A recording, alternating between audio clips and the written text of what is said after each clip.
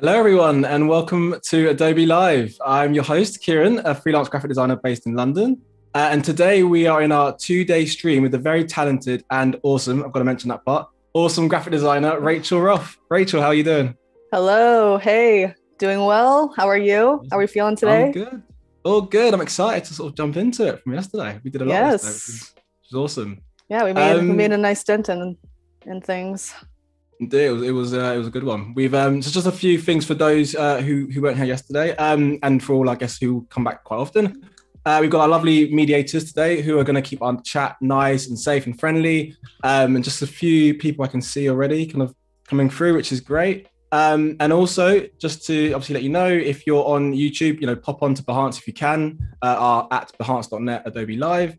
And what I'll be doing is I'll be reading the comments directly from there and passing those straight to Racheal so she can hear your lovely, lovely comments. Yes, talk to us. Exactly. We want to hear from you guys, definitely. So just give people a bit of a roundup as to what happened yesterday, so everyone's in the loop.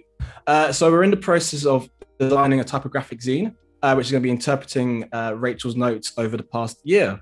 So yesterday we worked on some cool things, which Racheal's going to go into shortly. And just a few things to touch on. We started setting up our document, getting ready for grids, looking at some really cool visual research, and experimenting with some awesome spreads. And today, I'll touch on it briefly, and then Racheal can definitely go through it. We'll be finalizing a lot of the spreads, and then we're going to actually see this wonderful zine come to life. So yeah, Racheal, I'm excited to jump into it when you are. Yes, I'm ready. Let's do it. Let's do it. Cool. So we opened yesterday with this kind of introduction, which I thought we could run through again, which just, outlines what we're doing here, why we're here, and some of these kind of guiding forces for this typographic zine. So for those who weren't here yesterday or those that were, just a reminder, again, the task here is we are designing a typographic zine. And in order to, kind of stay on track, I find it's helpful to work within limitations, kind of set these rules for yourself, just so we have some sort of boundaries to work within. So the limitations for this, we are going to be doing all black and white, no color. This is a documentation of 2020, the year. So we're going to go chronologically. The page count will need to be divisible by 4, as this is something that we are going to print and will eventually be saddle stitched, and use all content. So there was quite a bit. I think at the end of it all, I had 72 pages of notes. So trying to fit all of that neatly into this little 4x6 typographic zine. And then since this is about 2020, I find it helpful to kind of attach some words to what happened that year. Maybe this will lead to some visuals. So, I think we can all agree 2020, it was a bit chaotic. It was also still very transformative, loud, quiet, confined, monotonous, and messy. So these are some words that we're working with that could lead to some visuals. And then again, just kind of a reminder, this is not for a client. This is just purely for fun, explorative, playing with typography. So yeah, it's more about the process. It's not gonna be this perfect, streamlined thing. So they're the best ones, right? Who we can create. Fun. Exactly. Yeah. Less pressure. Definitely. I can see through the chat as well. We've got Steve who's already said you could fry bacon on this stream, sizzling hot. So people were quite on it. Hopefully some of you, from yesterday as well. So you've had a bit of a a dive into Racheal's process. But for those obviously who are new today, obviously welcome. So yeah, it's exciting for our last day as well. Yeah, the last leg. Where's the time gone, right? I know. Time flies when we're having fun, right? Indeed. Let's do it. Okay, so then I also thought, just to kind of as a refresh of what we're working on here. So I actually had the pleasure of doing Adobe Live 3 years ago and did the same thing then. I did the Typographic Zine for 2017. So what we're doing today is kind of a continuation of that, something that could maybe turn into a series at some point. I did actually have these printed as well. So I have the copies of those. You can see here, it's like a nice 4x6, kind of a smaller size of a postcard. And this is what was created last time. So you can kind of see how some of this will translate to what we're working on today. But again, just using type, colors, shapes. So yeah, borrowing some from this, but also kind of redefining what it could be and gives some lovely inspiration there, isn't it? Right, it's quite a nice eclectic taste of variety of different things going on, which is cool. Yeah. So let's get back to where we were. So yesterday we were playing around. So I went back after the session last night and kind of tweaked some things, made some adjustments. So I can kind of run through those really quick. Yesterday we had been working on some covers, and I had it in my mind that I wanted to use the script on the cover, but it just wasn't really working. And I realized that it was because I didn't like the numbers in that typeface. So what I decided to do, so these are the studies that we had yesterday. This was the script. Again, like it just like wasn't feeling right yet. So I changed it to these numbers, which feel just like, like so much better, I think. So yes, we're pivoting, and we're going to be using a different script typeface, one with prettier numbers. So these were just some studies, again, that we worked on yesterday. Just on the chunky fonts, I remember that pulled up quite a lot actually in the chat yesterday. We liked can't remember exactly the name of that font, but yeah, the chunky font. That's what a lot of the. This is it drunk? Druk. It's Druk. Druk. I was partly close. I don't know what I'm thinking of, but yeah. Druky drunk. But yeah, Druk. Yeah, that was a good type because that went quite well with the chat yesterday. So yes, which is it's a lovely extended, very bold typeface. But again, like the last issue was much more sans serif. So I really liked this idea of something much more ornate and just, like a nice contrast to what we did last time. So I was feeling pretty good about where that ended up. So this is the cover as of now. I love the bleeding as well off the edge, right? That's really cool. Yeah, touched on that. Nice. So keeping I think it's nice having it just bleed off the sides and not the bottom, because then we keep that margin that we had with the last one. So it's even like, if we were to set this zine next to the last one, we would have that kind of common margin and, just like another little cohesive element there. So, I'll just kind of walk through what I messed with yesterday after our session. So here, last time I had this kind of introductive page that said like write something every day, and then I had a table of contents, and I decided that maybe the table of contents is like not really necessary, not really feeling it this time. So I think it's always nice when you're doing editorial design or a book, a zine, things with pacing. It's nice to carry some element from the cover onto that first title page. So what I did here is I just took Daily Writings, the title, and then placed it in the exact same spot on the inside, but inversed it. So maybe we could add something to this, but I also think there's something nice about when you first open a publication, just having this kind of like clean breathing room, like this is what it is. So just on that as well, you feel like even when you mentioned just time to breathe, because I guess it's been a weird year for us all, right? So just have that element of just opening up. It's been a crazy year, and just having a space Yeah. of, almost like blank, like canvas, just to take it all in before you get into the whole how crazy your year's been. So yeah, really nice. Totally. And then this is definitely a work in progress. But I do think there could be something nice here on this second spread that just is kind of this introductive thing. So write something every day. That was like a prompt that we had in the last issue.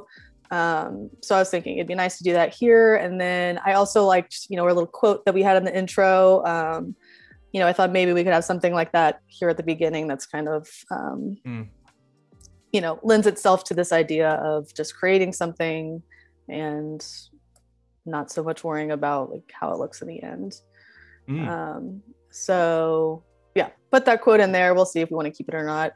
And then I sprinkled in the months as just kind of this secondary layer. Again, I think this is something that we can kind of work on today because this is not feeling right for me yet. So we'll get into that.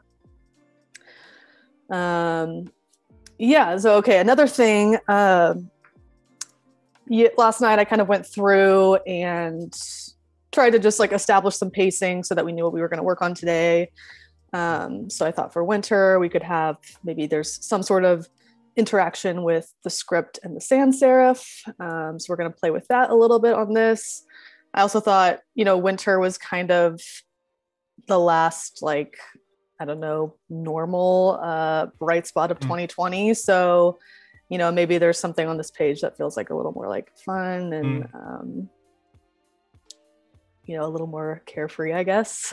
Yeah, definitely. And then I started pulling out some content that we can use. We might be cutting some of this down, but these are some things that we can work with. Like I said yesterday, we're just kind of getting the content in there and then we can decide what we want to do with it. Yeah, and just on that as well, I was going to say, could we saw some of your, some of your dates that you put down. I think that went down quite nice with the audience yesterday about your, I think, drinking the sort of flower water by mistake and little bits and bobs. And I think I can actually see some from the chat. Actually, a lot of people that were there yesterday, which is quite nice. So we've got Hillary Britton and Viola, obviously Anika as well, which is great. Steve, and Megan, and a lot of people there that were here yesterday. So I think they're here to see the journey, Racheal, from yesterday to today. So we're on a journey. Yes. Let's keep going. This is great. So yeah, these were a couple. I think we wrote off some of these yesterday. This one I really like. So one of my friends was telling me how her aunt for Lent was getting rid of something that she didn't need every day. And on this day, she was saying that she was planning to leave 2 10-pound weights at the gym without telling anybody. So it's like, she's like getting rid of these things, but doing it in this like discreet, kind of funny way. So yeah, I just like thought that was hilarious. So these are some notes from winter.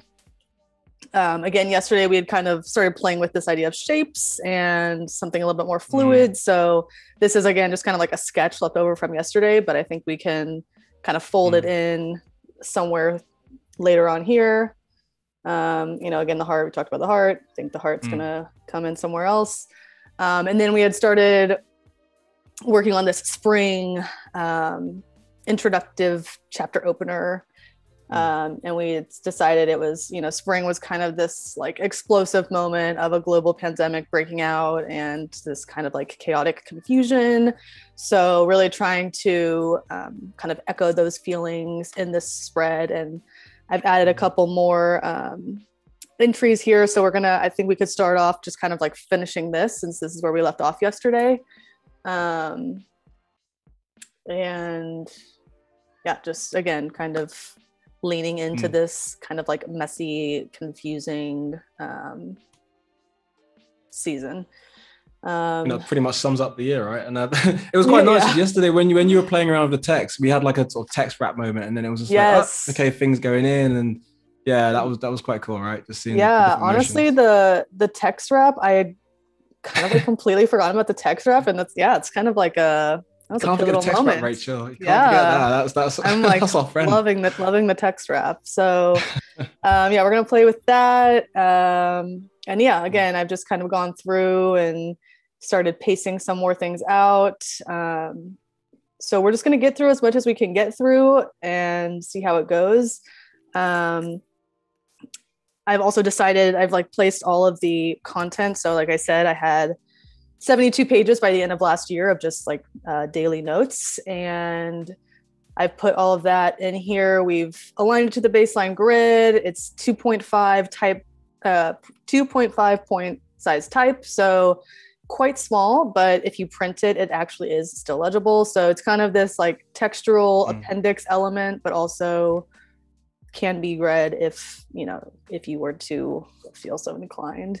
So I was starting to mess with last night a little bit, like, do we want to play with like the column count and structure, or maybe it's just this like super, you know, straightforward, almost like a dictionary kind of like filing of everything. Exactly.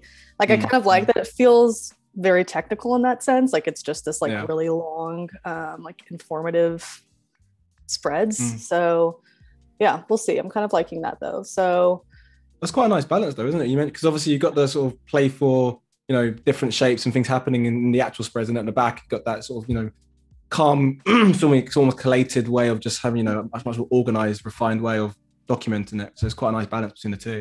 Exactly. And, you know, one of the, you know, kind of rules that we established was including all of the content. So I feel like instead of trying to like work it into every spread, it's, I don't know, there's something nice about it just kind of like living in its own section. Just to add from the chat, Ria said this is beautiful. So you've already got a few. We're in the process, but yeah, a lot of people are loving what you're doing right now. So amazing. This is awesome. Yeah, and it does kind of remind me of like something you would do in school. Like I remember one of our first modular grid assignments, we had to lay out the weather forecast for the week in like 10 different ways on a modular grid. So I feel like it's like a little bit of that. It's kind of just like we've created this modular grid and now we're just using type to you know, mess with it and like experiment. I always find that like with grids though, like it's obviously it's there to kind of, you know, guide you into where you should be, but it's, I mean, that's the point of like being a creative, especially when it's a brief that's not a client brief and it's actually something you can make off your own back, because you can stick to that and you can also just go a bit off piece. And I mean, I love going off piece, not conversation wise, but just in terms of design, that too. But just this is cool. Cool. And I just, you know, like you said, it creates this kind of cohesiveness and kind of this like skeleton of what we're working with.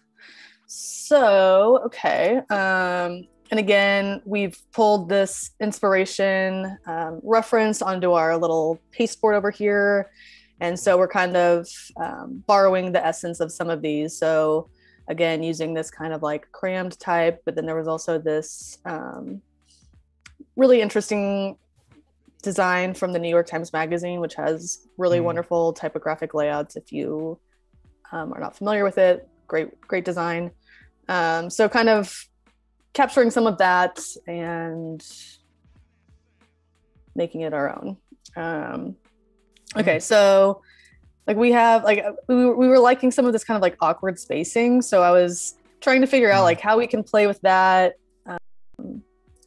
but make it feel like a little intentional at the same time. Like I don't want it to just be kind of this like random thing. Method to the madness in a way, isn't it? Yeah, exactly. Yeah. So anyways, we can decide if we want to play with that. But these are wrapping around.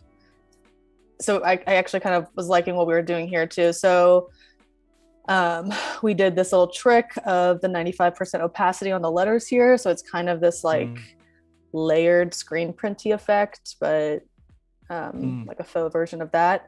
And then we've wrapped the words around the S and the P, but not the R. So we have kind of like I was saying, we have these like little transparent moments here where it is covering the word, but we still is like slightly there if we want to see it.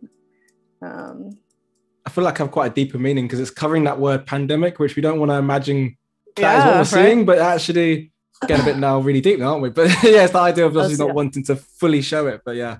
I don't know if that's intentional, but yeah, Completely it's a cool intentional. one. Yeah. That's why I thought. That's why I thought I'd drop that in there.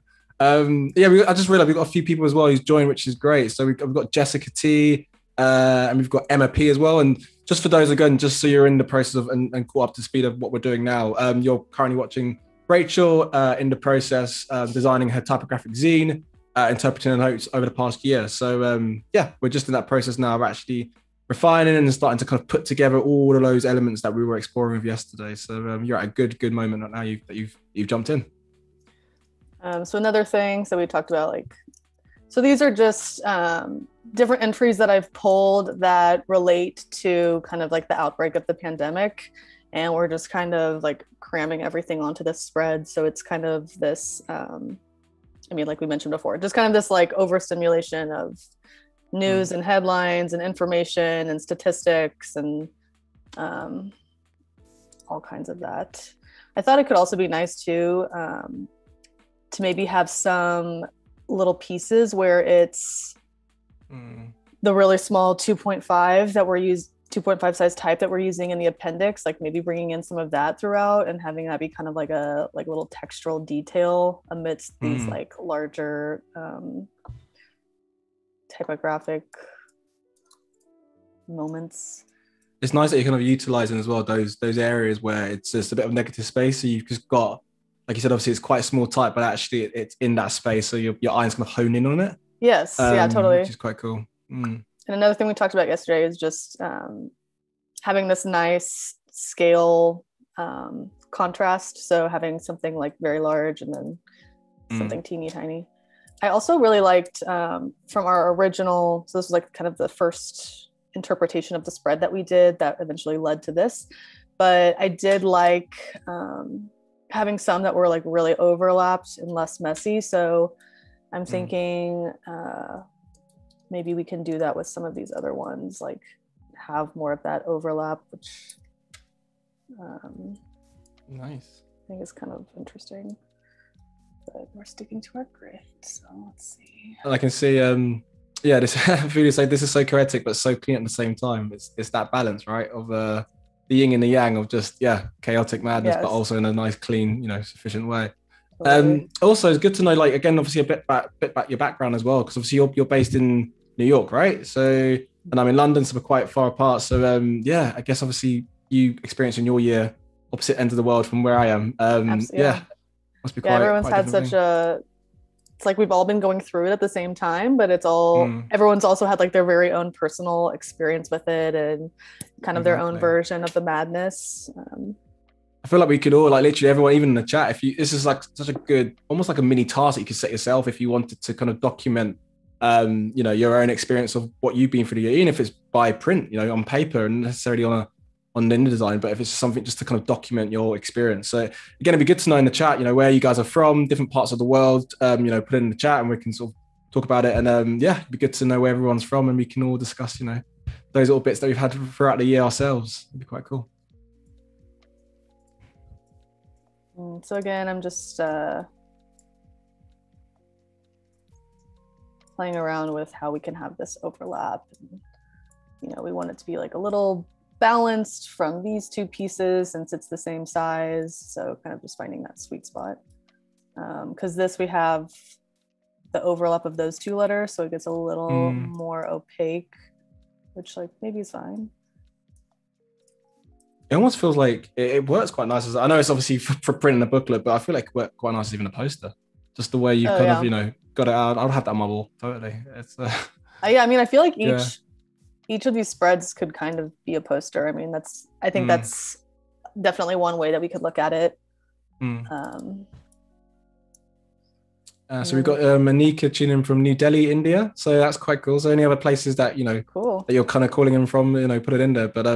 But that's the beauty of doing, with Adobe Live and with Behance as well. It's literally creators from all over the world. So it's very, very cool to kind of, get on board in this platform and to sort of see different creatives in a different space. So keep them coming, guys, question-wise. And also, I think we've got one of your friends, perhaps, Racheal, Stephanie Bruckler. I hope I'm saying that correctly. Yes. So go Racheal with loads of emoji hand claps. So yeah. I actually met Steph at my first Adobe Live. She was a fellow editorial designer there. So Steph and I go full circle now. Nice. I feel like I've been on a little network of like the different people from different countries right now. So this is great. We've got Netherlands as well. We put in there, Italy as well. Yeah, it's all over the world, which is great. Different time zones completely, but yeah, it's still brilliant. Global moments.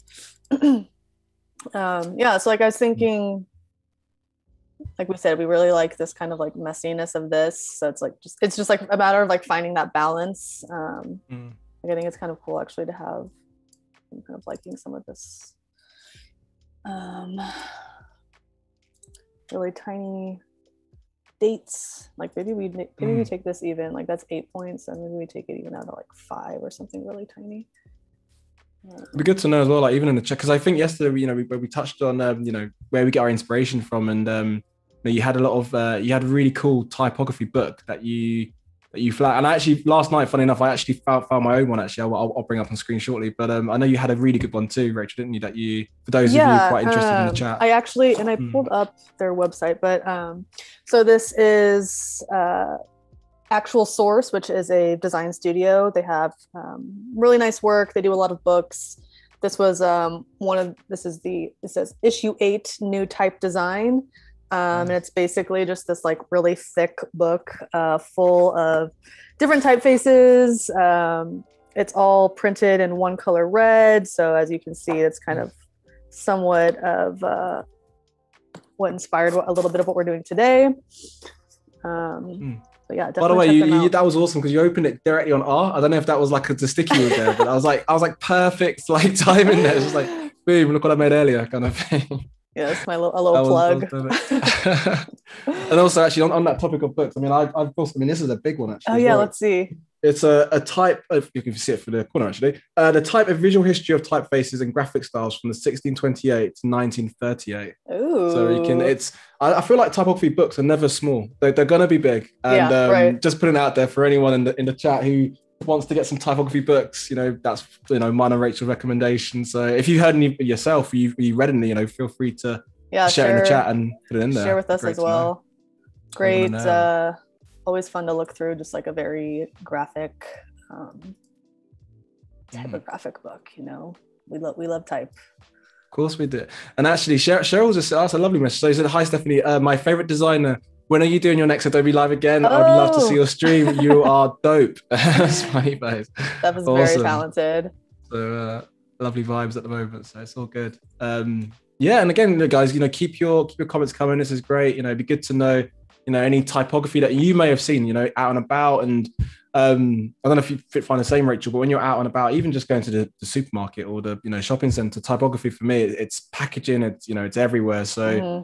It'd be cool to know, for you guys in the chat, where have you seen some cool type, whether it's out and about, in home, you never know, in your cupboards. Put it out there and we can all share. It'd be great to hear.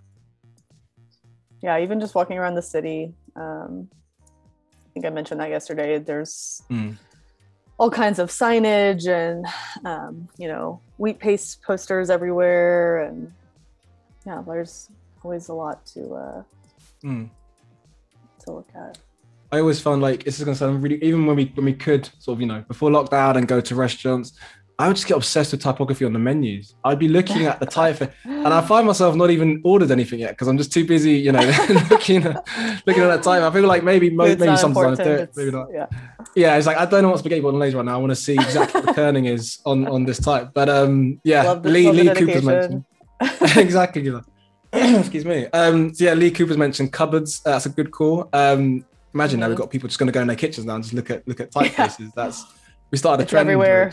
It's everywhere. Like, did you ever see that movie? Not to go on the whole film tangent again, but there was a movie, I think it was with Tom Cruise, called 23. It was like, nice. It was very weird. Okay. But he becomes like manically obsessed with the number 23, and he sees 23. Like everything that he sees can somehow relate to 23, and it's this like obsessive. Anyways, that's like I love. Is it like different typefaces of 23? Yeah. Is it like different typography of like 23, or is it the same Comic Sans 23 all over his forehead, or just? Oh gosh, no. Oh, okay. Way too many menus in Comic Sans. And Pepper S. Brilliant. I feel like yeah, Comic I feel like, Sans kind of like came back and like had a moment last year. You know, there was like an Instagram filter that had, or I guess no, the Instagram captions. They're like Comic Sans is an option now. True. That is true. I mean, we can't be like, you know, we can't disregard any typeface, right? Everyone's got their own soft spot for certain fonts and typefaces, and if it works for you, it works for you, right? So don't discriminate on the typefaces. Exactly. Well, good for it. And I'm loving what you're doing now. Actually, you know, again, it's obviously you've got much chunkier, you know, bigger fonts, different shapes and sizes. Obviously, you got the, you know, top left-hand corner, which is quite nice, much smaller font. Yeah. So just you're just like optically kind of moving that up. Oh, another thing. So we've got a little quotation mark here. So we are going to use our optical alignment. So basically what that does is that just kicks this quotation mark over a little bit so we have a nice crisp edge there. Just, I mean, it's quite a question. This is a bit of, you know, still on track for, you know, what we're doing now. But just in terms of your background, Racheal, with design and type, I mean, just putting out there, have you always wanted to be a designer or like, you know, work within this space? Was there ever, you wanted to do something a bit different, or so you're very good at what you do in this space? Was there ever a different route that you wanted to potentially explore, or has it always been design? I mean, I like didn't even know what graphic design was until I was probably like 18, around 18. So no, I didn't really know specifically that that's what I wanted to do. It was something I actually kind of just like stumbled into. And then the university that I went to had a really great design program. So once I got in it, it just felt right. I consider myself a pretty visual person. That's like how I learn better. So yeah, it just kind of fit for me. Did you have like a very linear path, or was it also kind of a stumbling into kind of a thing? Yeah, no, same. I guess like for, you know, I think most designers have, well, maybe not most, but just have a similar story in a sense that for me, it was always visual. Like I always responded well in school and, you know, younger going up as something that was visual or color. And I used to do a lot of drawing. I used to like cartoon characters, actually. Cool. I actually wanted to be is it caricature? I think that's the right word. Yeah. I actually wanted to do that potentially as a job. I mean, it's never too late, right? But yeah, I just obsessed with drawing and like scribbles in your, you know, school books and Simpson characters. Obsessed with Simpson. But yeah, go off piece there. But yeah, definitely. Which character is your favorite? I'm actually not super familiar with. I mean, I've watched The Simpsons, but I don't think I could name my favorite character. I know my sister's obsessed with it, so I've watched a little bit of it with her. Yeah. Well, on the topic of like, you know, I mean, it's still on Bart. Obviously, Bart Simpson does, you know, little. I think he does at the intro. He does this, you know, writing on the board. You know, typeface still in that realm. So Bart is obviously my favorite, and I like Milhouse as well because he's geeky and yeah, cool. But yeah, there's some good ones. Yeah, I did watch some of that with my sister this year, and then another one that I got into over quarantine was Jeopardy. Do you ever watch Jeopardy? Okay. No, never heard of that. It's just like a classic game show. Trivia. I feel like it does ring a bell, but actually, yeah, I need to. You would probably. I mean, it's been around for a very long time. It's a classic. Brilliant. We've got Mark actually asking the question. Howdy. How do you get that grid going? So this is a bit from the first session, but is there where you can just show grids just to show what you're working with, Racheal? Let's go to our handy little master page here. So I carried some of this from the last zine that I did that we talked about at the beginning. And for that, we had established these 0.25 inch margins all around the edges. And then on the inside, making it a little bit bigger. So 0.5 inch margins in anticipation of maybe putting some page numbers in the middle there later on as like a final detail touch. And then I've just done 6 columns, and I did the gutters at 0.125 inches. And then we have, I believe, 8 columns with the same size gutter, 0.125. So that's kind of like the framework we're playing in. And then I also have a baseline grid, which I set to 4 points because the leading of the smallest type that we're using is 4. So having that kind of common ground throughout as well. Nice. It's kind of a anchor point. And for those, just a little, again, heads up for those who've just tuned in. We're working in InDesign, which is very much a print sort of software. And we're working on a typographic zine interpreting Racheal's notes over the past year. So obviously, if you just joined, welcome. And on that topic of actually of InDesign, I mean, this is quite this is personally one of my favorite sort of programs to work in. I don't know if it's the same for you, Racheal. Like if you've got a favorite out of all the three. Love InDesign. It is my main squeeze of Adobe programs. Definitely, and that's the beauty of it. Again, with just putting out there with Adobe Live and on Behance, you can watch a lot of our tutorials. Covering so many different programs: InDesign, Illustrator, Photoshop, and all other things as well. But again, for those of you not used to it, highly recommend getting on there and trying out some of the tutorials and some of the challenges just to get your mind around it. And and obviously to see different works as well, because there's a lot of cool work on Behance to view. So definitely get on there for some good inspiration. I hope I'm not like making everybody dizzy by zooming in and out so much. I feel like I always have my finger on the Z button. Zoom out. I'm just hovering over Z at all times, using the space bar is another one of my go-tos. Do you use a tablet at all? Is it just a mouse? What do you tend to I just use a mouse. Okay. Definitely not the trackpad. That designing on a trackpad is oof. Really? Do you know what's weird? A bit off piece, but it's where I used to work in advertising many years ago. I remember seeing the designer beside me using a trackpad and thinking, back then I was a junior, so a few years back, I'm thinking that looks awesome. And I sort of told myself, I want to learn to use it. And now I can't stop using it. I feel like it's seriously, it's become I use the mouse obviously and whatnot, but yeah, especially in Illustrator or, creating logos, or it's just a bit of freedom with the pen. Yeah. The pen, not the trackpad. Sorry, the tablets or bamboo. Okay. Yeah, just to separate the two actually. Then. I would love to be more fluent in using the tablet. It's just I feel like it's just one of those things you have to set aside the time and just start doing it. And I've never done that, but no, I think it's it seems like a really great tool for a lot of people. Definitely. And there's a few people in the chat sort of mentioning what their favorites is. We've got Biola saying yes, InDesign's my favorite. I do love Illustrator. Also keen to learn. Just on that as well, definitely check out our Adobe Live creative programs as well, which you can do some challenges on to learn up on there too. We've also got Matteo who's saying, as an illustrator, using InDesign looks a bit intimidating. I guess it can be some scary, but I guess it's like anything, you just kind of learn up on it, right, Racheal? I don't know how you first found it.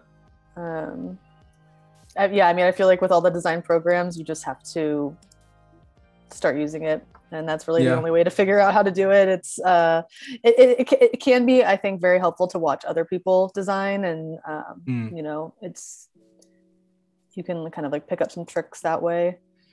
Definitely. You guys are in the best place for it. Sorry, go on. No, just this little piece of type in the corner here it's just not really working. So I'm just because I don't want all the small type to be just around the edges, which is kind of what's happening. So just on that, you were saying as well, about that's quite a nice way of actually learning, just watching tutorials and actually watching like for you guys on the chat now, watching self design and using these programs. That's probably quite especially for those who may be quite new to using any design programs in the chat now. This is perhaps the best way you can actually learn, and actually making mistakes. I mean, that's the whole point, right? You're supposed to make mistakes and sort of make glitches and sort of see how can you work from those. So it's all a learning curve. Totally. We love mistakes. We've got Ginger Marks as well saying as a book formatter, I use InDesign the most, but I also love Illustrator and Photoshop too. So we've got to give love to that too. Yeah, I mean, like we were saying yesterday, each one kind of serves its own very specific purpose. So definitely gotta respect. Okay, so again, I'm just playing with this our little text wrap kind of awkward gap here. Maybe we bring this over here or something. Just I think we've got a question actually asking about. So I know he mentions a few times, but the typography books that we discussed early on. So yeah, my one, it's big one here. It's called A Visual History of Typefaces and Graphic Styles. And it's published by Taschen, and they do a lot of actually nice typography books. Yeah, so definitely check that out. And what was your one, Racheal, again? Actual Source is who designed it, and it's called Issue 8 New Type Design. I actually have their page up here. Nice. So this is their website. If you go to the shop section, I don't think they designed all of these. Perhaps they did. I'm actually not entirely sure, but as you can see, just like tons of really well designed. Just lovely books. Just loving even the layout of how they've collated it. It's quite nice on the solid black. I like this. Yeah. This one's really nice. That one stands out. It's also I think this is cool too, having this layered, this kind of what we were talking about with the slight transparency, which they've kind of done with this red block here. So it just has this kind of effect of something that was like stuck right on top. But yeah, some really it'd be good to know again, guys in the chat, where do you get your inspiration from? So we touched on a bit of yesterday and a bit of today. We obviously with Pinterest and Behance and all these different mediums out there and platforms you can get inspiration from. But with typography, you kind of feel like you could just literally go in the supermarket or just go on a bus, or you see an advert when you're walking down the street. It's always quite nice to kind of take inspiration from there. So yeah, definitely put in the chat where you get your inspiration from. We'd love to love to hear it. Yes. Okay, so I think I'm gonna kind of like walk away from this spread for a little bit now, but I feel like we're getting it to kind of an interesting place. We have this kind of like jumbled words and headlines and a nice variety of scale. So yeah, I'm feeling okay about this for now, but we might come back. Okay, so for this next spread, I thought, so the entry here on the left just says, strange to think of all the people in their apartments confined to the perimeters of their walls.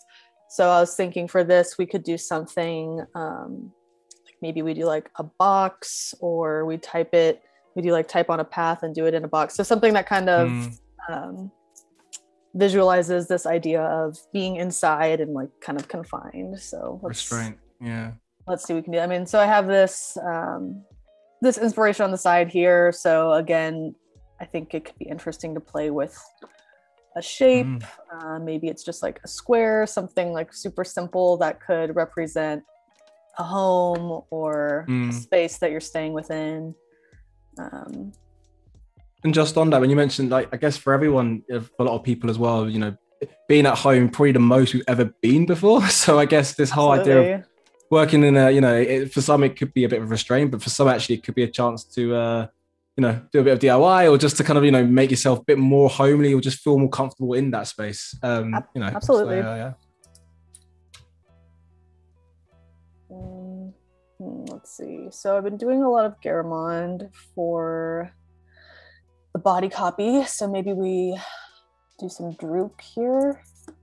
I kind of like, we've been using it in all caps. So maybe here we keep it sentence case.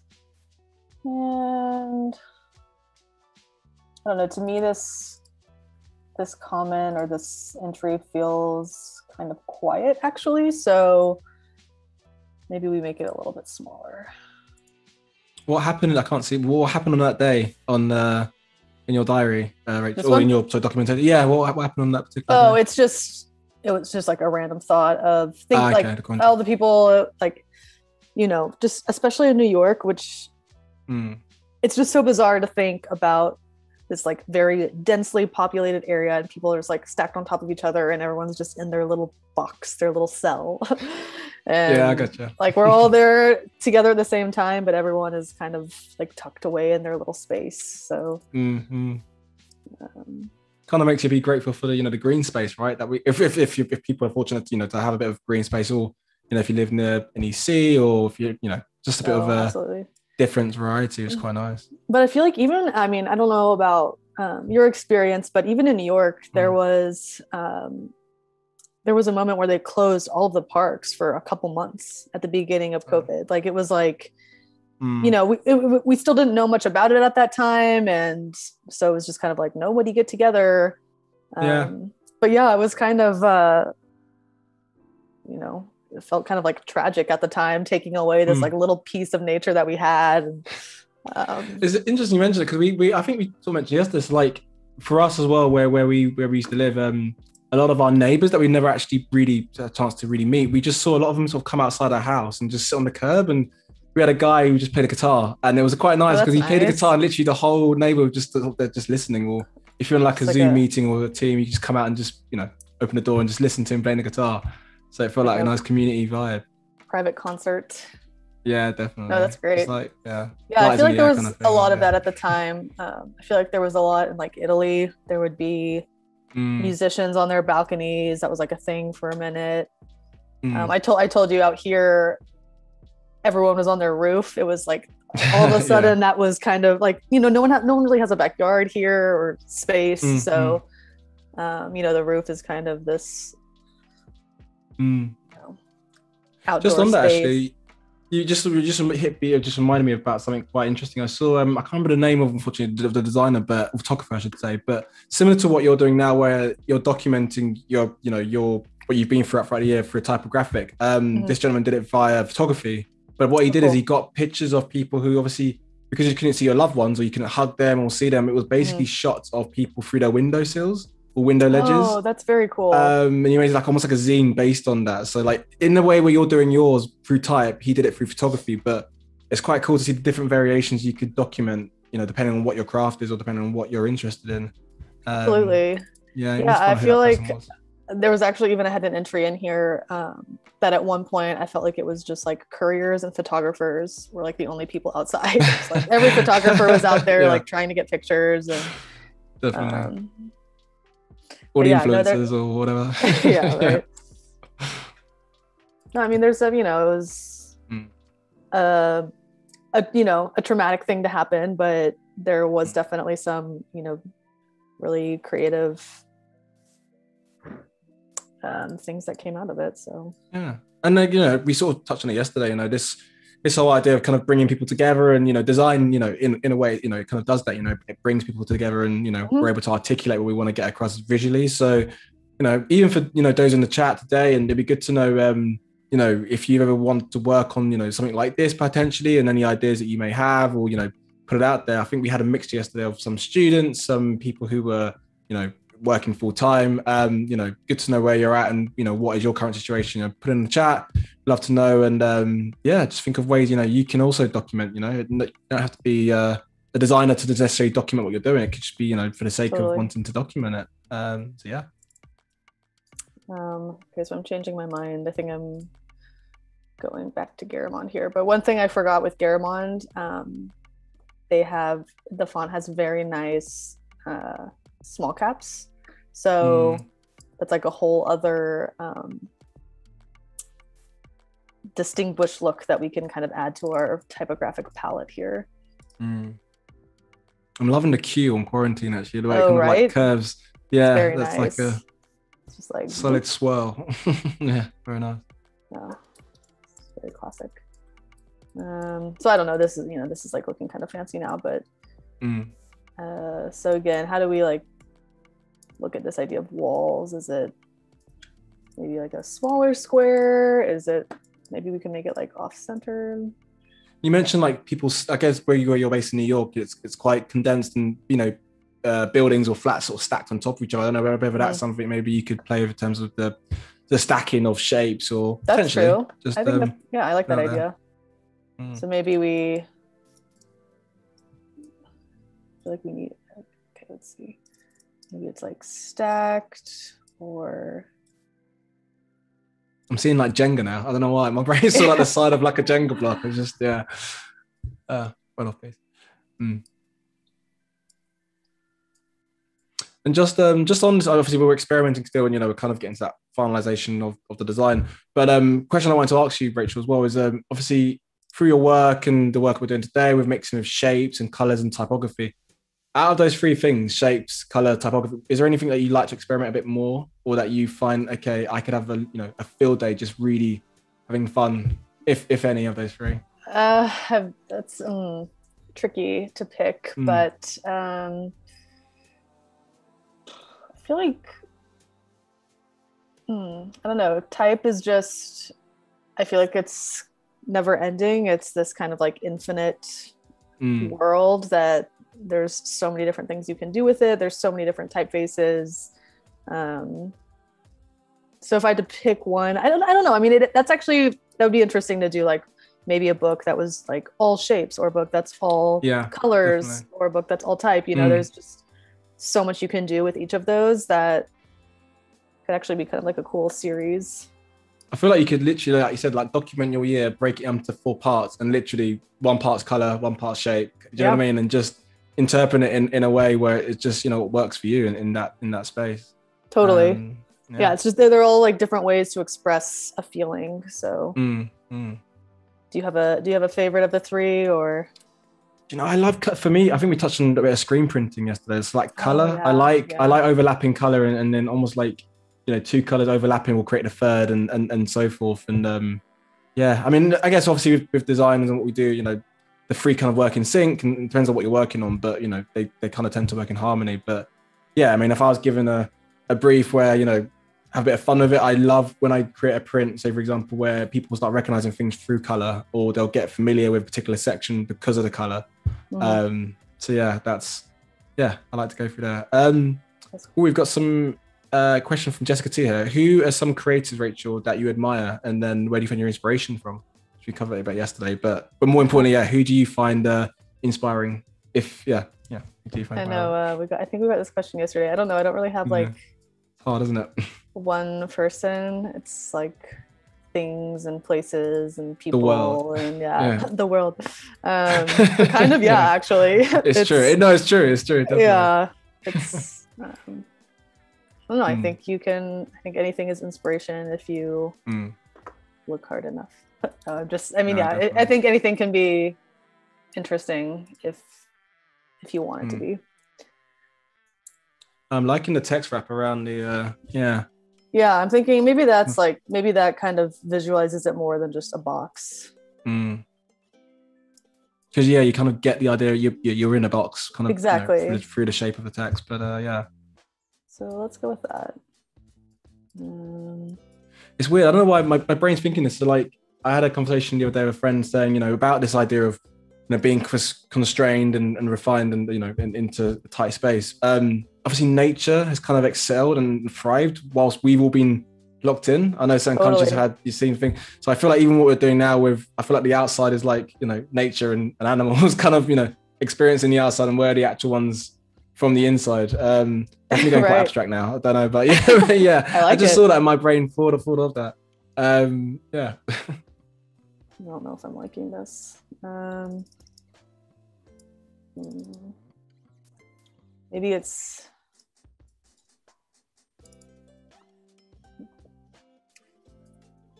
no, I feel like nature was kind of like reaping the benefits of the pandemic for a while too, just less people traveling and driving, and there's pollution and exactly. Sure. Like I remember, towards the beginning, it was like the Venice canals were like clear water, and people, like the residents, could see animals in the water for the first time in like years. No, definitely. It kind of relates to your keywords as well that you picked out when you were showing us at the beginning of this. I think messy was in there as well, and like I think that was one of your keywords. Like, I feel like those keywords that we can kind of relate to at least one of those words, right? In terms of how our year went or what we've seen, which is why this book, this feels very relevant and very, quite nice to do. And actually, a question I was going to ask you again, Racheal, was obviously this is an ongoing project that you did last year and obviously this year. Do you see yourself kind of doing this even when hopefully COVID's a bit of a distant memory? Do you still want to continue doing like ongoing projects and like based on this, like documenting? Yeah. So I've been writing something every day for, actually 2017 might have been the first year. So it's been, what does that make it, 4 years now? So yeah, I mean, for the foreseeable future, it's something that I see myself continuing to do. As far as the zine part, you know, I skipped the last 3 years. The last one that I made was for Adobe Live. So it's, you know, it's nice to have an excuse to put something together. So maybe down the road, you know, maybe there's not one for every year. Maybe there's a couple gap years, but having some sort of like collection, it's just, you know, it's cool when it becomes something tangible and definitely something that you can hold on to. So yeah, I'm kind of liking the way the Garamond italic is working with the shape. It feels see as well, we've got some really nice. So Viola said a lovely thing actually. So one good thing for her is she's discovered these streams at the beginning of COVID. So you know that's actually quite nice to know. Again, obviously everyone's got their own way of how they kind of, you know, came about with Adobe and these streams, but you know, knowing that at the beginning of, you know, COVID that you found this is quite a nice one. And just to encourage again for viewers, if it's your first time or, you know, maybe you come over quite often, you know, that's great. You know, Adobe Live, even when we're offline, you know, it's still going, and you know, you can go on the streams and you can go on, you know, via YouTube and Behance and, you know, keep up to date that way. So yeah, definitely sort of find, you know, what you really want to get into, and I'm sure you can find it on our channels. So yeah, that's a really nice comment, Viola. That's cool to hear. Yeah, I think, I mean, another thing, you know, we can't attend events or any sort of performances or anything like that. So I think, you know, for entertainment value and also just connecting with other people, you know, things like this, it is nice to just you know, see other people in their space and just have that like some level of interaction is, I think we're all very you know, needing that right now.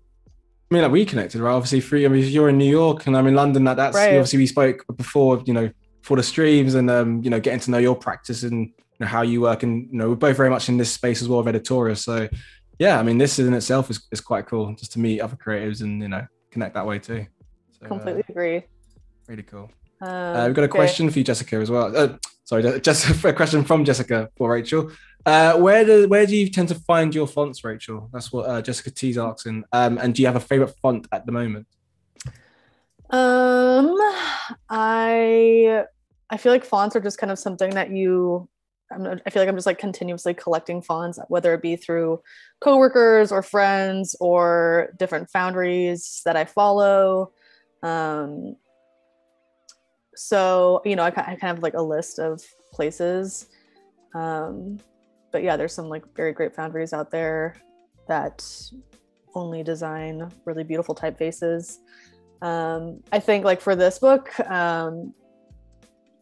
I wanted to use Garamond because it was just like a more classic traditional typeface that I think I sometimes tend to overlook. You know, sometimes it's easy to get caught up in all the, you know, newer typefaces that are a little bit more experimental, but sometimes it's nice to kind of go back to just like a very classic typeface that's been around for a while. But I think we talked about yesterday, Founders Grotesque was one that I had been favoring for a while. I mean, you know, I still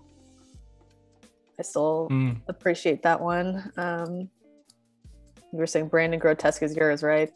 Right, that's my that's my Achilles heel. It's funny because on that topic of font as well, there's a website, what'sthefont.com. I don't know if you've heard of that, but that is such an awesome site because, again, you know, so many times I can't remember names of fonts when I see them and they're awesome. You just take a picture of it and you can just upload it and it will tell you what the font is, or it will give you suggestions if it can't find exactly what that one is. So for anyone who's in the chat who wants to get a bit more information about fonts, and you know, that's quite a nice website to browse on, what'sthefont.com. I know I've used that a lot of times with jobs that I've done just to try and I've used that one what as that well. font is.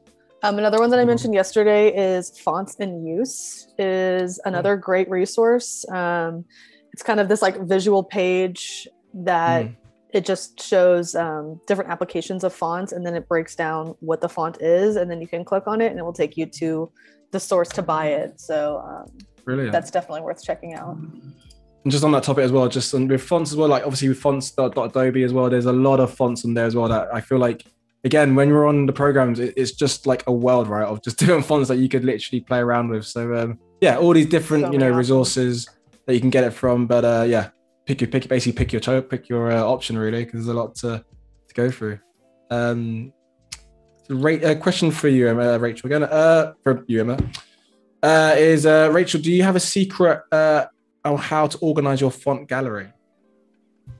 I feel like every place that I've worked has a different system. But for my personal collection, I just have a folder of all the different typefaces, and I try to keep it as organized as possible. But it's kind of just like one big folder. There's I would like to say that I have it like organized by style or something like that, but I do not. So. You mean it's not alphabetical order? You mean it's not like yeah, I mean, the computer does some of that for me. Yeah. Of course. Do you have a good system that? No, I mean, I would like to say that. I mean, I've got a hard drive, and literally on that hard drive is just fonts, just because I know it's just like when I'm in dire need, I just plug it in and I can pick and choose. But and they accumulate so quickly, It's totally. Do you have like certain foundries that you follow, or like back to that type question? Yeah, no, sure. It's funny because I think now I do spend a lot of time on I guess on social media, and I sort of tend to find a lot of things, on we touched on yesterday, of Instagram, and I'm forever bookmarking things that I see, or when I do go out and see adverts, I'll just take pictures. That for me, I've got a whole folder dedicated just to inspiration that I find, or fonts. So totally, as soon as I get home, I just upload it, and I think that's the key, just to try and keep yourself afloat creatively by just being inspired, whether it's on Behance or Adobe or other platforms, and then just create a folder for yourself, and just when you need them, you just dive into them. Totally. So this is, I jumped back to winter, so we're in winter again. Sometimes for me, like I was just like kind of like fumbling around on that last page. So sometimes I just kind of need to like walk away and work on a different page for a little bit, and then kind of revisit and, tweak things that way. But for this page, so this is winter. These were just, again, some that we had talked about yesterday. And I thought, like I had pulled some inspiration like this. And again, I'll kind of click through my reference folder here really quick. Just some different ways that we can use type. I mean, these references are quite specific to typography and layouts, because I do think it's nice sometimes to have references that aren't just design, but for this, these are just kind of like to get me thinking of, okay, different ways we can use type or layer type. Maybe we outline some type, having, this kind of like crooked crammed in there. We liked this like very like fluid, and then the sans serif. So yeah, these are just different ways. I thought something like this could be interesting. You can kind of like fake these pages folding and turning. So maybe that's something that we could do. Again, I feel like that could be like a text wrap kind of a thing. Like if we put a text wrap, like a square here or something. But even that playfulness of the actual paper itself, that was quite cool, right? I don't know, I just got like origami kind of vibes, and just you could actually, obviously down the line, if we went to print and we actually, do something with that, quite cool. Even down to how they've laid out this type like this, to like fit perfectly in that little triangle, and this here, it's totally, that's really nice. Awesome. So yeah, again, just looking for different ways to layer and express type. So here again, there's that kind of nice, it makes you think what is behind that blue, right? But I was going to give you a taster just for now. I also really love this. I mean, it's kind of what we were doing on that spring spread, but it's just kind of, it's like it's messy, but it feels organized at the same time. It's nice. Definitely. So yeah, again, just like clicking through some of these. For this spread specifically, I thought maybe it's a little bit more straightforward, and maybe we're just like using two different sizes. Maybe it's this 20-point type, and then maybe we do like a 12 or something that's a little bit closer, and then this could be 12 as well. And just for maybe anyone who's just just tuned in and just joined us, and what you're seeing now, obviously we're in the process with art director and graphic designer Racheal, working on a lovely typographic zine, which is basically documenting her her experience that she's experienced throughout this year. So we've got some different lovely stories on her, and we're just thinking of different ways we could experiment that in a nice typographic format. So if you've just joined, yeah, big welcome. Welcome.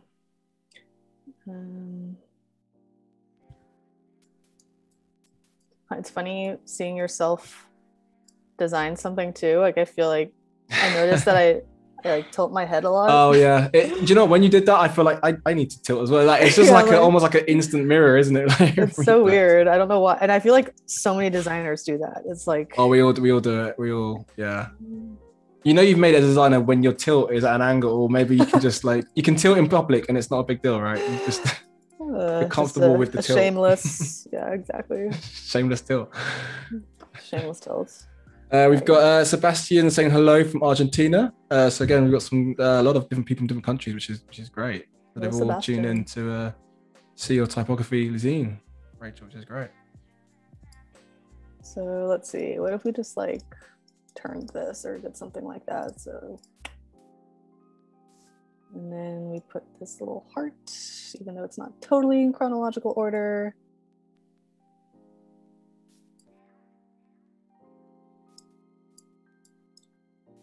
And just to say for those who maybe just joined as well, we've also got in the next, I'll say 25 minutes or so, our artist spotlight. So that's gonna be quite exciting to delve into that. So yeah, definitely stay tuned for that. But now we're obviously still in that process with Racheal, and we're getting a real taste and a real flavor for your creative mindset and how you tend to work, which is always cool to see how designers kind of work on type and on their programs.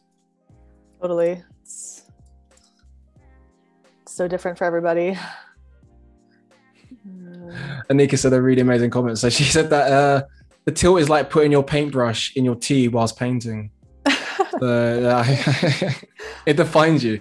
I love that. That's very true. It is we've all got our own like different quirks, right? As designers, it's just the nature. I think we all in general, not just designers, but yeah, more so designers perhaps.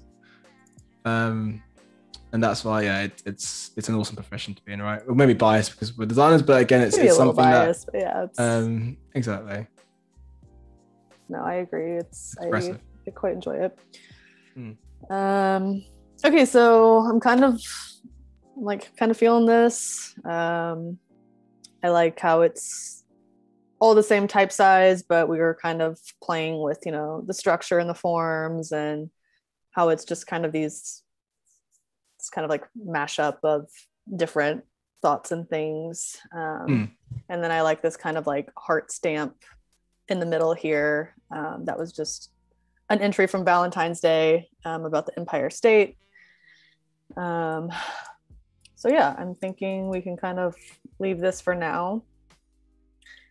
And then winter. So I was thinking it could be really cool here to have this script knock out over the bold here, so we get a little there's like more of an interaction between the two.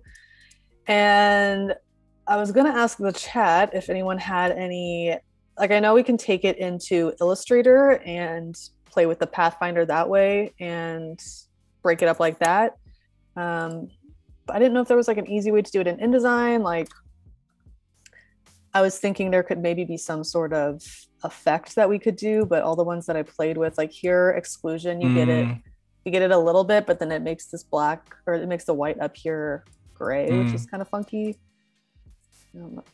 Okay, so I guess because there's so many different effects, isn't there, on InDesign, just to kind of explore through. It depends on which way, but yeah, like Racheal said, obviously any for those of you maybe who've used, or again, even if you used it through the Adobe challenges, it'd be good to know if you've used that particular tool, if there's anything you could want to play with. We'd love to hear your thoughts on it. I mean, something that we could do is again play with the opacity of both of these. So it could be something like that, but I think since we're doing that on the other spread, it'd be cool to do something else. So I think what we're gonna do is I'm just gonna try this Pathfinder here. Almost. Okay, so that. Yeah, it's one of those ones where I guess with Illustrator you can, and a bit of Photoshop I guess as well. Actually, you can, if you were say working with shapes and type, sorry, imagery, I should say, and type, you could actually wrap around, say, for example, a T around an image, or, you know, your eye in winter could wrap around the solid eye underneath. Right. You know what I mean? It's just like, it's almost like hugging it in a way. Yeah, no, I think that'd be. Which, yeah. So I just I kind of just did this in like a cheaty way. So I just did like the Pathfinder exclude, but I think, you know, like something like this is, I think it can be quite interesting. You know, like another thing we had looked at. I do still think this is really nice, just highlighting one or two letters. So I'm just going to bring this down in size just a little bit. So I was going to say, just so the R feels a bit more, exactly. You get that curve, right? Perfect. A little bit of that R. Otherwise, we've got wingtip, right? Wingtip. Never heard that season, but it sounds cool. And I mean, we should probably be minding where the spine falls here.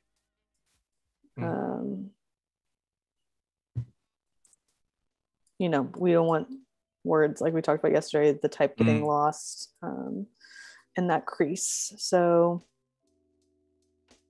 anyways, just for again, I'm gonna say, just for those in the chat as well, you can see, I mean, you made a really good point there, Racheal, about having, you know, things in the crease, just so you've got type either side really clear, so that, you know, when we go to print, we don't have anything that sort of gets lost in that middle part, middle gutter. So yeah, no, good shout.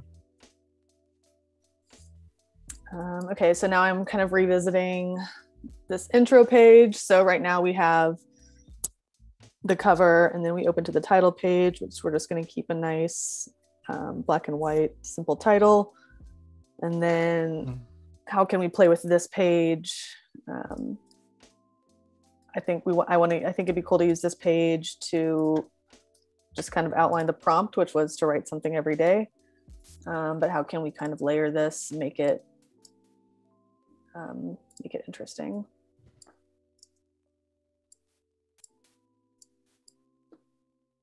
And then again, I have my little pasteboards here. Like I was saying, you know, we have this idea of write something every day, but maybe we also, you know, plug in some sort of kind of more like, you know, something about the process, or something that's like a little bit more emotional. So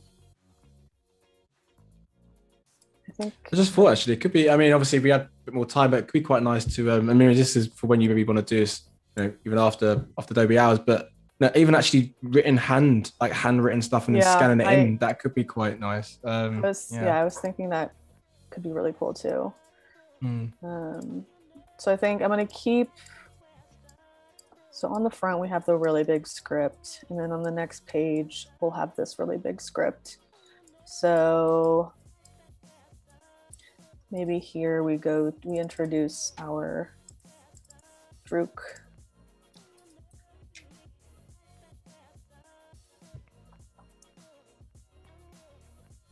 And I think this could be more of like a small little, not that small.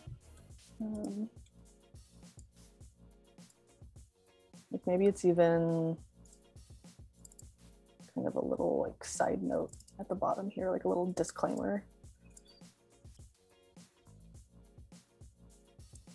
I've got a few questions for you actually as well, Racheal. So, what's the script font that you're currently using? That's from Stephanie. Looks so nice, she said. So this is Dolcetto, is the name of this serif.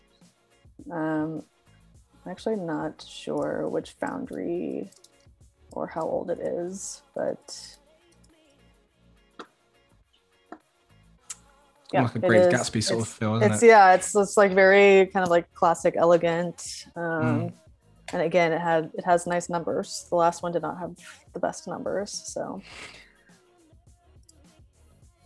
Maybe you'll find that with fonts as well. Like it's almost like not rare, but you might find perfect lettering, but then the numbers just don't add up, or it's just totally like, yes. Or when the numbers, I mean, when the number's really good, I feel like you notice that. Another little tiny type,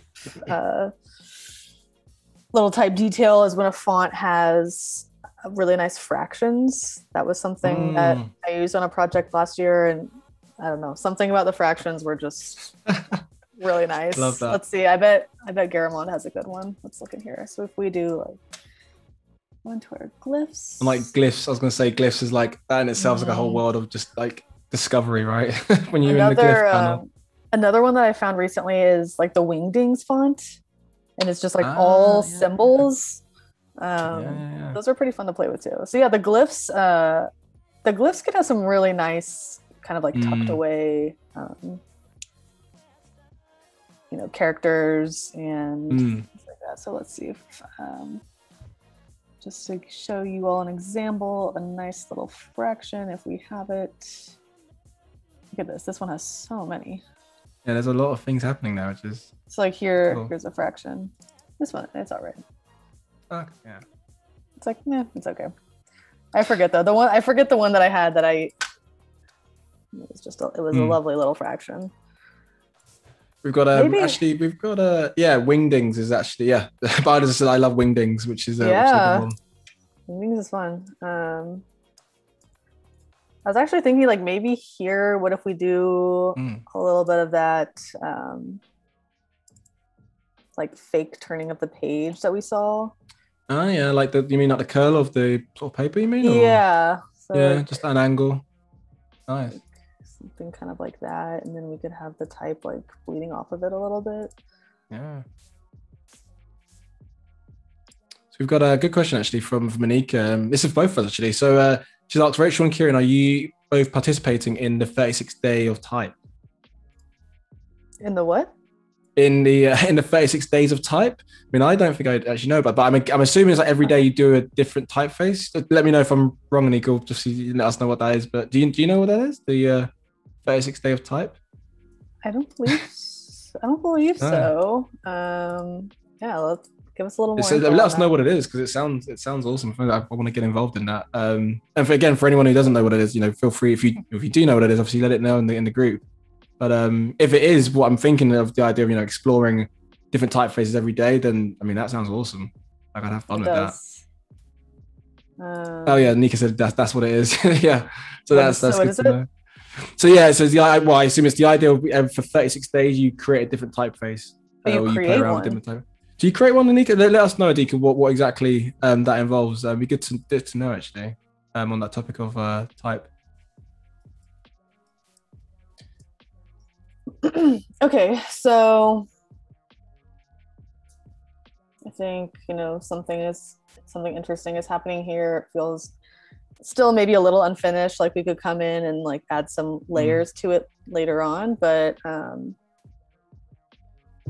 don't know, there's something interesting happening here. Like maybe we put this like in the back somewhere. Because you had one, I think you had one of your inspirations where it was like, so it was just exactly creeping in the back. I was going to say just enough that you might be able to get a word or like a sentence or I think I don't know if it's weird if we just like repeat what's said here, but that's kind of nice also, because then you don't need to read it because it's already on this page. So yeah, exactly. Maybe we do something like that. I don't know. I think that adds it kind of adds this textural layered element. And then also on the last one that I did something kind of like that on the intro page right here. So I just have like the type in the background and then a square on top with that, which I think is kind of a nice little hack. Oh, definitely, it's nice. Even the contrast of that page was brilliant with the dark and the white. So I'm really liking that. Yeah, it was really cool. Yeah, it's one thing that's really great about print is you can make these physical layers, but if you're confined to something like this where it's just digitally printed, kind of like an inexpensive route, there are these kind of layered techniques that you can kind of fake. Definitely, so many little tricks that we can. I think we've actually learned quite a lot actually throughout this whole process for the next, for the past 2 days of how you kind of go about type on a page and different tricks that you could learn using these programs to find what you want to create, and also just on that topic we're going into about 10 minutes until we do our artist spotlight. So I mean time has gone so fast, right? But, I know. but it's been good again just to see like the exploration of how you've gone about doing this and find the reasons. Hopefully, you guys are in the chat have had a bit of a journey of us from yesterday up until today. So yeah, let's keep it going for I think next 10 minutes, and then we can jump into artist spotlight, which is definitely a good one. So you won't want to miss that one. Don't want to miss it. So what I'm doing now is I'm just deleting our kind of scrap pages that we had created yesterday. Trying to decide if I want to save this as a new name or just kind of save over what we have and let it be what it is. I'm going to just save it. That's a question actually for a designer. Are you say V1, say V2, or just like a different? Yeah, I do a lot of that. Okay. But for something like this, I think it's like we've been saying, it's just kind of more about the process. So exactly.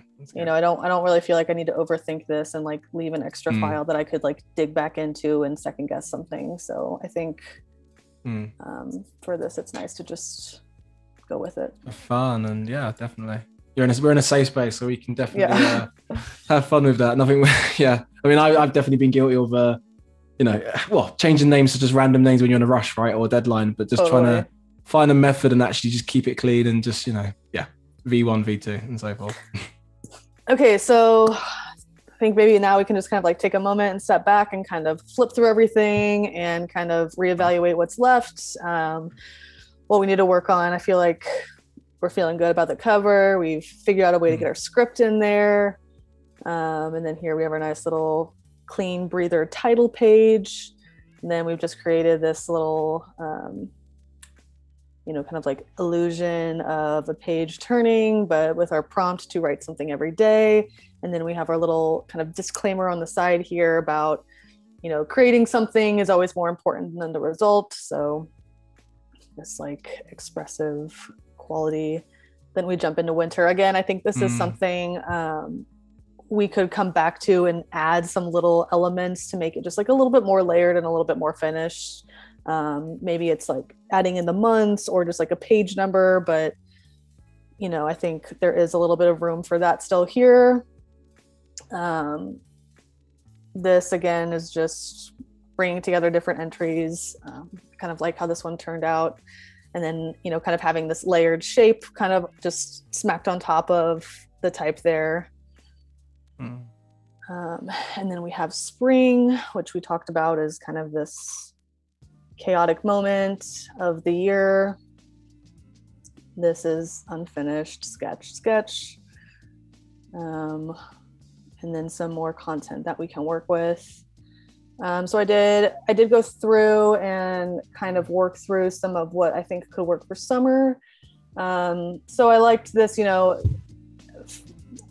last summer, some words that I wrote down, it was kind of like a very loud and emotional summer. There was the Black Lives Matter movement, and the social uprising that followed the George Floyd killing. So I thought, we can kind of echo some of what was happening there. So I liked the idea that this could look kind of like a protest sign, or it's something that's a little bit loud in nature. So I think something like that could be interesting. And then here I just have, the day that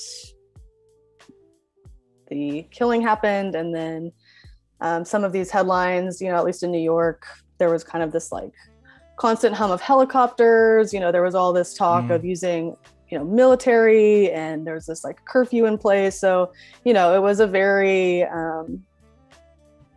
kind of emotional time for everybody. And, so I think that's a way we can kind of talk on that. So I liked how this, just kind of like keeping these as more of like headlines. And then again, just having this kind of like loud interruption in the year. Talks on some of that. So then here we get into more of like summary things. Again, I think, this is something that we need to revisit. We need to work through some of this type here. We've got our shapes. And then fall, I was thinking fall was a little bit slower, it was kind of when the second surge happened. At least here things kind of like were open for a little bit in the summer, and like people were outside, and then it kind of like closed down again and people retreated back in. So like I was thinking even something like this, like a really simple thing we could do, is if we just had it be like yeah. all What I like about it as well, like every page just has its, I mean, that's pretty much how every month has gone, right? We've had to just take it month by month because of how mental things are. Just every page feels bespoke, which is yeah, in a way that's kind of how we've had to treat this year, each month. Totally. So I can see what you've done with each of your spreads. It's really nice. And then in the fall too, we also have obviously the election, which was a very huge moment. So yeah, there was just like so many major things that happened last year. And then we have our nice little appendix of, I wonder how many words are in here. Let's look. But that's quite nice though, because you've got, again, we sort of touched on it earlier, but obviously every page you've got a lot of things happening with the color and the fonts, and then obviously you got the very back where, like you say, it feels like an appendix, but actually if you want to just have a real strategic way of going through what's actually happened, you can just find that at the back. So I like how you've got the blend of the the yin and the yang, i.e. the inside spreads, and then the back, which are much more structured. So something that just like more expressive, and then also kind of paired with this like very informative. So anyways, looking here, we have 37,344 words in our appendix. So quite a lot. Even cool, like I guess if obviously if you had budget's no option, like a gatefold, I feel like you could do like a gatefold of actually of those ascending that would be columns. very cool. Or even like something I've seen in print and I've actually been able to do is like a smaller booklet within a booklet, so it's kind of this like Easter egg, and then we have like a smaller size on the inside. That sounds cool. Okay, so kind of just like going back through this. So I feel like we have like here, I'm gonna. And just for those in the chat as well, hopefully you've had a real insight into this whole process from when we first started, from setting the document, looking at our inspiration, and actually seeing these fonts come to life, and seeing all of Racheal's experiences come to fruition through the type that she's experimented with. So it's been a cool journey, Racheal, man. I mean, time's gone so quick already, but it has. Yeah, it's been really cool to see it all come through. So yeah, kind of liking that. Okay, this is I thought one that we could do. So one of the things I had written was, today is one of those days that feels like your life is on loop, and I'm hoping other people can relate to this. It's just, one of the words that I had to describe 2020 was monotonous. And, when you're living and working and eating and sleeping in the same space all the time, it can get a bit repetitive. So I thought it could be a good use of something kind of like this hypnotic swirl here. So we're just gonna. I'm worried you're gonna Command T and just literally get spiraling around that and just try to get us in sort of hypnotoad sort of mindset. Oh shoot! What just happened? And again, just for those in the chat, we were just saying, we're pretty much coming to that point now where it's been such an awesome journey to sort of see this process and how we've kind of come through from start to to finish, and even after this you're going to still do a bit more. And the journey of this as well, which is great, is that it's very much experimentative. So there was no definitive point to this in a way where it's very much you want to document it and have fun with it. So hopefully you guys in the chat have experienced that too with us. And yeah, should we just do maybe a quick rundown just before we maybe get into the artist spotlight of what we did from day one and day two, just as a little like a little recap. Of course. Yeah, definitely. Awesome. So we should run through that now, is what we're saying. Yeah, I think it's a good bit of time. So I say, so for day one, obviously we touched on, we created a document, we did a bit of visual research, experimenting, and you can see on the spreads now we're looking at, it's a sense of experimentation with different things we worked with. And then obviously today we did a lot more, finalizing the layouts and kind of just getting a bit more, clarity where we want to go with things. But I guess this whole journey was just, to be experimenting, right? And to have fun with it. So it wasn't for Absolutely. A client, it was for you. So yeah, I mean, how do you feel the whole process, Racheal's gone from yesterday to today? It's been good. I obviously, you always wish you can get further with something, but I think we've made a pretty good dent in it. It's all the pieces are there. It's just a matter of kind of finishing up those last remaining layouts that we talked about. You feel like you could definitely once it's all done and you're super happy with it and it's looking good, for those in the chat, you might get on the Behance profile. People can actually follow on and actually see how it's come from our 2-day session right up until when it's it's completed. So yeah, definitely follow, and we'll show you shortly as well Racheal's Behance, and you guys can follow up on that. And yeah, I mean it's been a awesome ride. So should we get into the artist spotlight? I think Let's do it. I'd love to. So awesome. So I am going to show you now who we have. So yeah, just a bit of background for those who don't know about the artist spotlight. It's a segment of Adobe Live where we celebrate creatives in the community. And today we're going to be celebrating artist and graphic designer Agar Wall, based in New Delhi, India. So we've got her page, which, I mean, it's some really cool stuff, Rach. Can you, you can see, but I mean, what's kind of drawn you straight away from what you're saying? Because I've got a few, but I'd love to hear what have you kind of, going towards? One of the first things that I was attracted to was this straight in the middle here, this silver picture, and then the drawing next to it, one down and over under the bunny. Oh yeah, this one? Yes. Cool. Let's have a go through there. Let's have a little go through. Yeah, this these is really are awesome. Nice. So what does it say at the top there? Are these So we've got here. The goal was to practice light and shadows on still objects, Adobe Fresco, and showcase the process on Behance live stream. The process was divided into 3 phases, stating from easy to a higher difficulty level for each phrase for demonstration purposes. Yeah, these are great. Yeah, I think it's really cool too that it's on a gray background. So when you have those white highlights, that's really nice. It's just a nice little contrast. Really you get the real texture as well, right? Totally. And even the little droplets on the leaves.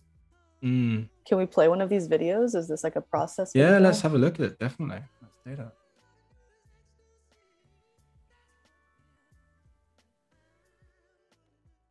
It just makes us want to do a bit more live drawing now as well, which is cool. I was gonna say, yeah.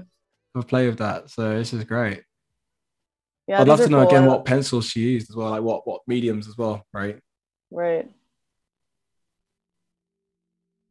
Yeah, this is something that's cool about using this is an app or something that you draw it and then it kind of creates this process GIF at the end. It's very, very cool. Yeah, no, I mean, you've got a great eye for this. Beautiful work.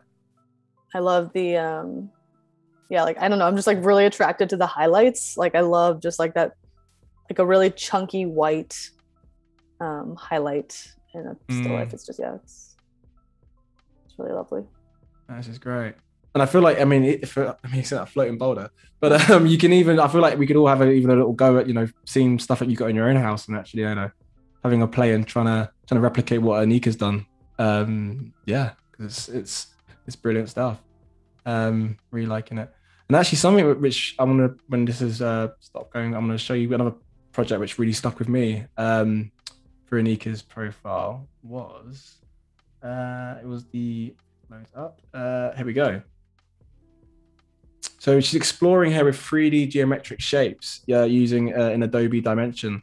And this is awesome. I mean, really, really cool. When I saw these, I don't know why I'm feeling like I want to just like squeeze them or like sort of chew them? I Like was it's like gonna a sort say, of yeah, gentle... I like want to touch and like, yeah, Yeah, I just think it's like very soft. definitely. And like the colors is just like absolutely spot on. So yeah, I'm Totally. loving your 3D skills are insane, and they could really, really, really cool. Yeah, it's some like really Um, nice combination of forms as well, like the rounded, mm, but still feeling very geometric. definitely. And just as well for those who who are quite new to the Adobe Spotlight, don't forget definitely to submit for your recommendations for creatives, and we can obviously highlight those hopefully for our next artist spotlight. So yeah, definitely get submitted. It'd be good to see who you guys put forward. So then we can definitely celebrate it. And I think we should have a little look at one more. What stands out for you, Racheal? Oh, let's see. Choices, right? It's just there's too many. It's too many good ones. Maybe you look at something. Actually, I'm really interested with the bunny. I'm like drawn to it's up a little higher. Was the one like right above the picture? Yeah. I mean, it's the only bunny there. How could I miss that one? That's a good shout. Okay, cool. So yeah, she's painted this entirely on the Adobe Fresco, oil brushes on the iPad Pro. This is beautiful. Yeah, it's so good. I love the signature. Really, really cool. It looks. Yeah, I mean the texture's lovely. It looks so real. So a little play.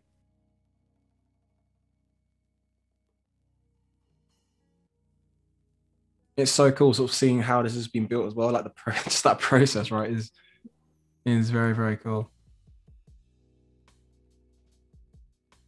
Yeah. Just on that topic, I mean, do you have any pets yourself, Racheal? I do not. Bunnies? Okay.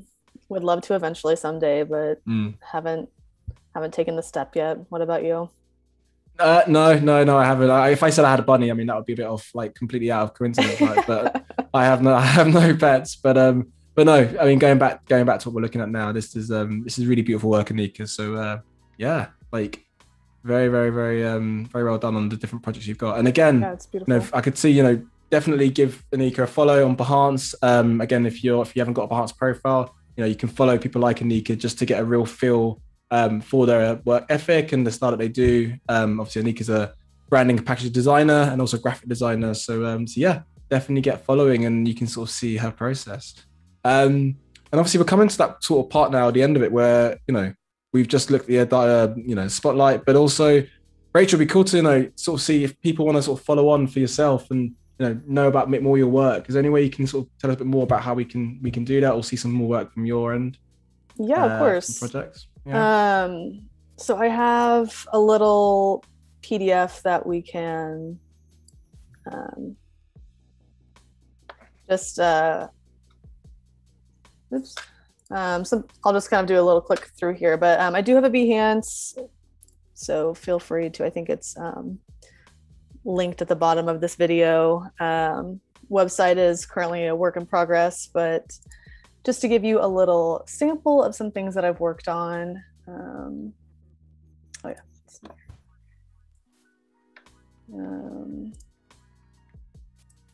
Yeah, I'll just kind of like click through these quickly. But yeah, I've been lucky enough to work with a lot of print, some editorial pieces.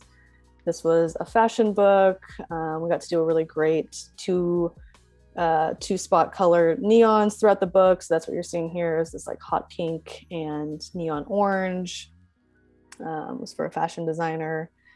And then, yeah, lots of some art direction, photo shoots. These are cool. I'm loving it. Some more print pieces. So again, layering typography and different print processes, playing with light, branding, more print and collateral. Yeah, lots of very like kind of bold, more graphic, color driven work. Yeah, also creating these little like elements that, lots of print collateral elements that you can leave behind for a brand, different ways to kind of make an impression and communicate the story of, a place or a person or a business. Some really cool photo shoots and lookbooks and websites, e-com. So yeah, you got a real eye for colors. It's beautiful. Like the different things happening here is just like it's so eclectic, right? With the different work that you do, it's cool to see. Thank you. And then little zine from last time as well. So that was just a very quick overview, but yeah, I'm also on Behance if you want to look at things in a little bit more detail, but That's good to see. What and also hopefully again, oh, sorry, go on. Oh no, I was just going to say, would love to see some of your work as well. I have your website up here if we can. Yeah, so I mean, I feel like we're in that similar, we're in a similar space, in terms of working with print editorial. So yeah, with myself, I mean, I'm a freelance graphic designer. Primarily, I work within editorial. So a project I worked on quite recently is the top left one, Dare to Change Your Life, which was a front cover design with Penguin Books, working with Penguin and obviously Lawrence Colley, who's a British boxer. And again, it was quite cool with this because I had a lot of fun of experimenting with different covers and thinking of ways we can really basically just have fun with it, and obviously kind of showcase obviously Lawrence, a lot of his work that he does, or I should say the sport that he does, I should say, is obviously boxing, but the story itself is all about lessons that you could take, and how you can actually basically chase your dreams and actually succeed in them. And Lawrence has got quite a nice story about how he's kind of come through the ranks and kind of made itself to champion. So yeah, it's quite an aspirational story, quite an inspiring one, and I've tried to replicate that through the visuals too. So yeah, like a bit like your work as well, Racheal, where you experiment with color and like I feel like it resonates well with me as well. Totally, I love this. Also, what's happening here within the type, that image kind of getting like a sneak peek of that image. It's kind of like a teaser into the story. I like that a lot. Yeah, I kind of thought it'd be quite nice to see, maybe if you wanted to do more about the name and the subject more than him, if you wanted to kind of that's why the clipping mask was there. But yeah, I mean, it's just playing around and just again, similar to yours as well. It was quite nice seeing the different shapes and contrasts you have, and again, I got a lot of print on there and a mixture. So yeah, definitely check out my website, kieranose.com, if you're interested in seeing it, but also yours as well, Racheal. So your do you have your Behance profile as well? Perhaps we could have a look at your Behance profile. That'd be quite cool to check that out. So for them, obviously, for those of you who are in the chat, obviously you can hopefully get a profile and create one, and you can definitely follow myself and Racheal just to get a real feel for the creators behind the work. I mean, I love that project. You've got I think you had it in your portfolio before, in your designs, but the middle one, that one. Yeah, this one was very fun.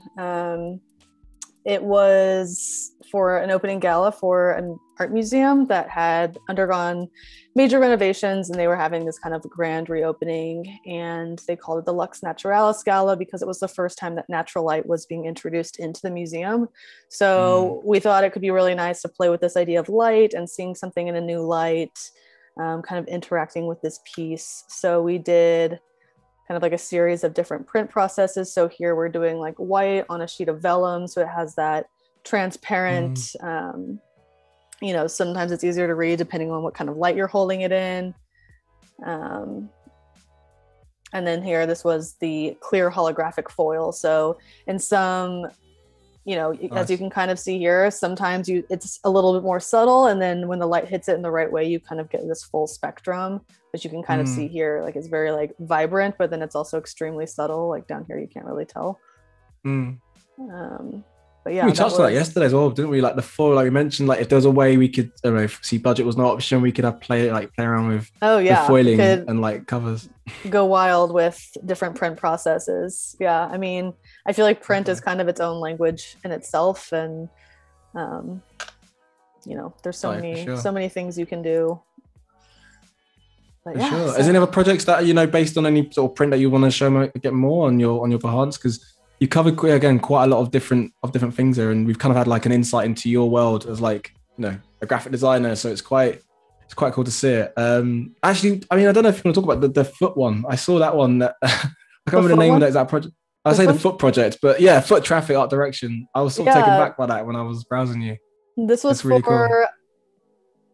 This was for a very expressive sock company. So they really pride themselves on having these like we came up with this expression, walk out loud, or yeah, let your socks do the talking. So we had all these different like expressive language coming into play, but it's all about kind of like wearing your personality on your sock. So this was with the previous studio I was at, me and another designer concepted this shoot and had really fun awesome. Kind of creating these kind of kitschy different sock scenarios that kind of spoke to the sock. So for example, for the whale here, we did it in the bathtub. You know, we had these like teeth chattering socks, so bringing that in as a prop.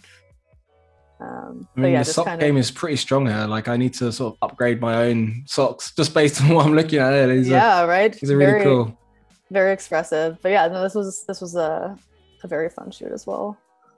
Do you have a favorite? Just out of all those shots we're looking at now, was there any one in particular that really resonated well with you? Thought, oh yeah, that's a cool one. I really loved this pink bathroom. So I think some of those shots are really nice with the whale sock. But I also, there's a violin one. Let's see, like that was another one of the bathtub shots. I think this one's kind of fun as well. Yeah, that's nice. I like that. It's cool. Again, like obviously this is so different to print, but it's nice to sort of see, and this is what's really cool again with like, you know, the Behance profiles, and you know, you can get an insight into the different types of projects that we do as designers. You know, touching on my work and a bit of Racheal's work as well. It's obviously we both like our print, but it's nice to see, you know, art direction work and branding and logo designs and different things as well. So yeah, hopefully you get like you guys in the chat have had a real insight into basically Racheal's world, into the creative, and just a few things kind of, you know, as we get to that sort of latter stage now about wrapping up. You can join Adobe tomorrow for a full day of masterclasses with our Adobe evangelists. And there you can catch Nick Longo and Andrew Hochradel on office hours to the rescue tomorrow at 2:30 p.m. Pacific. This season, they're going to be doing office hours with partners with business owners, students and freelancers to help them identify, to overcome creative hurdles. So definitely don't want to miss out on that one because it's gonna be a good one. And yeah, Racheal, I feel like 2 days has just gone, I mean, say 2 days, it's not been 2 full days, but you know what I mean? Like the sessions have gone quite quickly. They really have. So yeah, it's I mean, it'd be quite cool to show you maybe some, I mean, I've touched on obviously one project. I can show you maybe perhaps another project. Do you have my website still up? I can maybe show Absolutely. you some let's check more. It out. So yeah, this was one that I clicked on this. Do you want to go through this, or should we go? Yeah, sure. So Laville is it's very much it's a platform which helps aspiring actors and actresses basically get into the industry. And we put on, well, when we could before COVID, events which would help young people kind of get into that industry. And we would, if you sort of scroll on a bit more, we've got different designs and social media. So my role within the team was graphic designer. So I created all of the social media assets and then the branding as well behind it.